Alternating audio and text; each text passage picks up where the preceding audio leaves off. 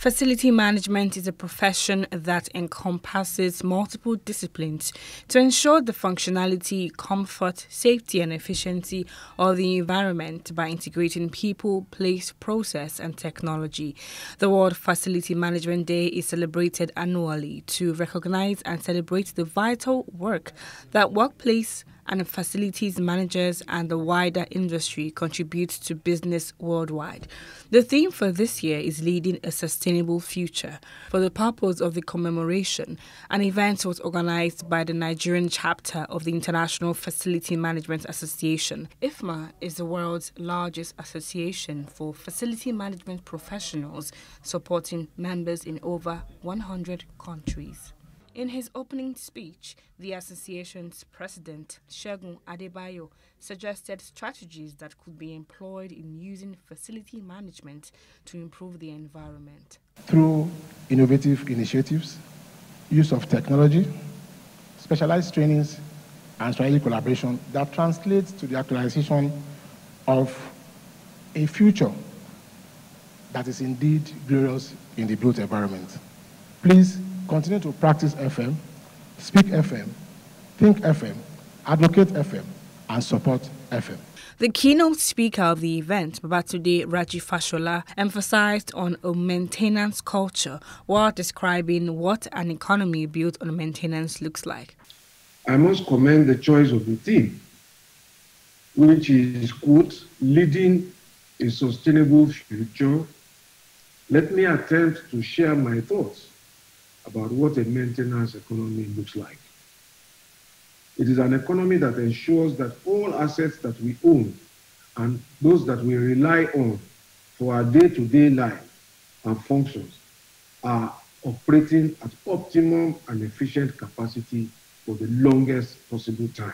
While noting that sustainability could be an issue, he noted that he had inspected the Akpogbo Bridge, which had developed problems after an inferno that occurred weeks ago. He also noted that the Buhari administration was taking steps to create a sustainable infrastructure in the country. The limitation, of course, is about sustainability, because construction work does not last forever.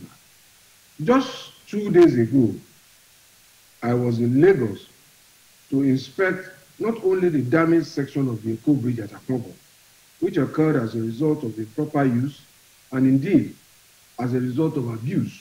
The Buhari government started the restoration, the maintenance, and facility management of public infrastructure under the supervision of the Ministry of Works and Housing.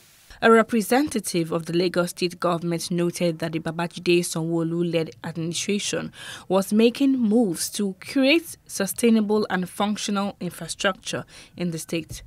Infrastructure development is the foundation of this administration's themes agenda. The more we spend on infrastructure, the more important it is to plan to maintain it.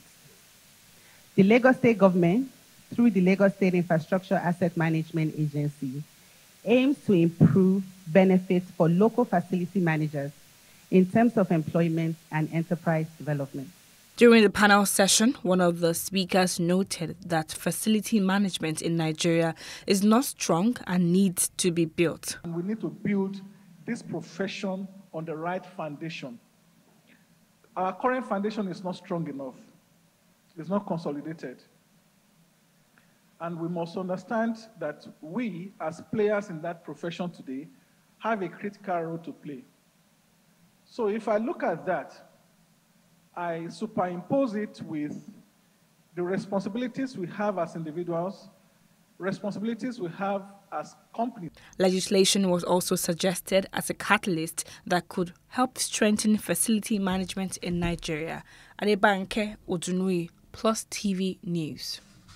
Hello, hope you enjoyed the news. Please do subscribe to our YouTube channel and don't forget to hit the notification button so you get notified about fresh news updates.